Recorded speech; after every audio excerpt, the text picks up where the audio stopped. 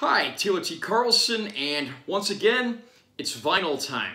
One of my favorite classic rock bands of all time is Bad Company. Great classic rock group signed to Led Zeppelin's Swan Song label with their lineup featuring former Free members Paul Rodgers and Simon Kirke, former Mott the Hoople guitarist Mick Ralphs, and former King Crimson bassist Boz Burrell. The group, with this classic lineup, released 6 albums from 1974 to 1982. There were subsequent versions of the band, most notably one in the 80s with vocalist Brian Howe, formerly of the Ted Nugent Group, but for most fans, the definitive take on Bad Company is that classic 4-man lineup that put out those 6 albums from 1974 to 1982.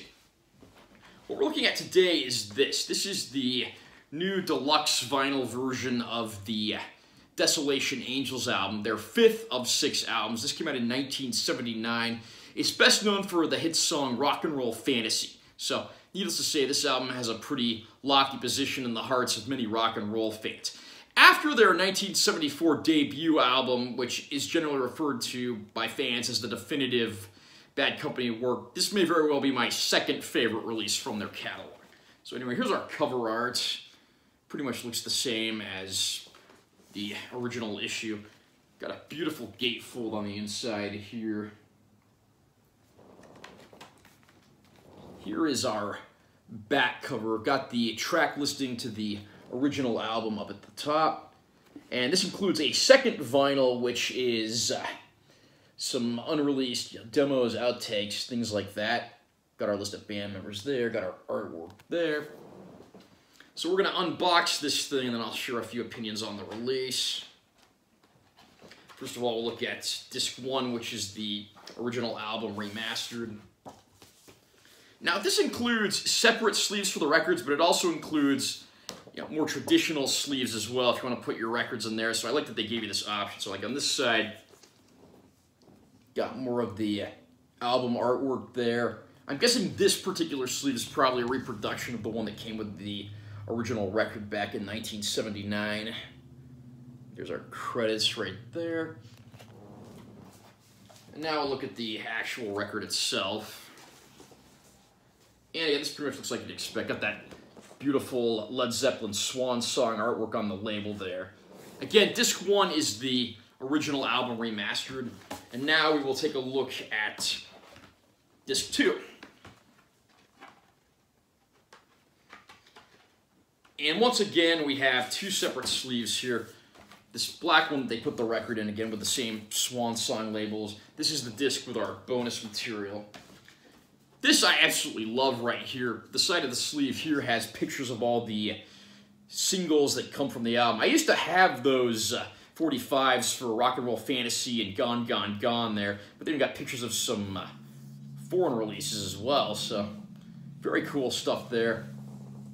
And there's an essay on the back here from David Clayton, who wrote a book on the band Free, which Paul Rodgers and Simon Kirke were in before Bad Company. Obviously, I'm not going to read this entire thing in the video, but you can tell they went all out as far as throwing some information there goes.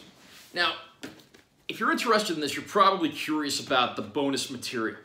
There were a lot of CD releases with a bonus disc that came out over the last few years. There is one of Desolation Angels, which actually has far more bonus material than you'll get on this vinyl, but it's more like they picked out the highlights from those reissues and just sort of made this record accordingly.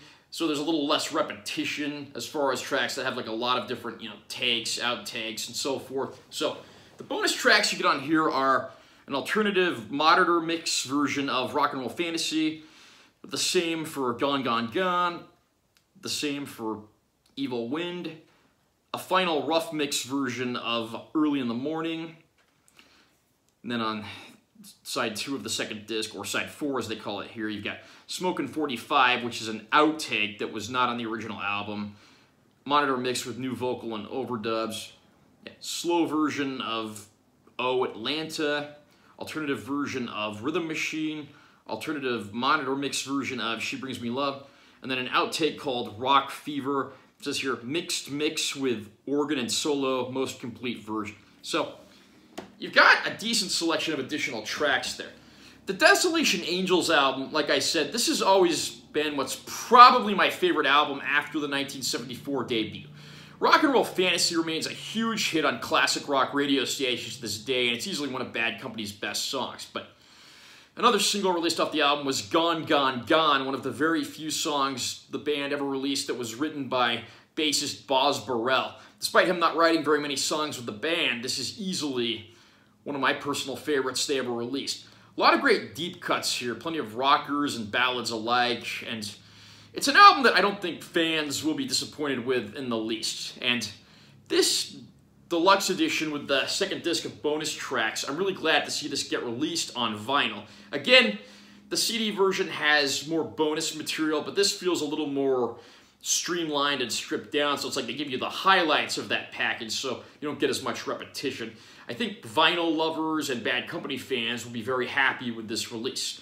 Are you a Bad Company fan? Have you picked up any of the remastered, reissued CDs or vinyl that has come out? Comment down below and let me know what you think.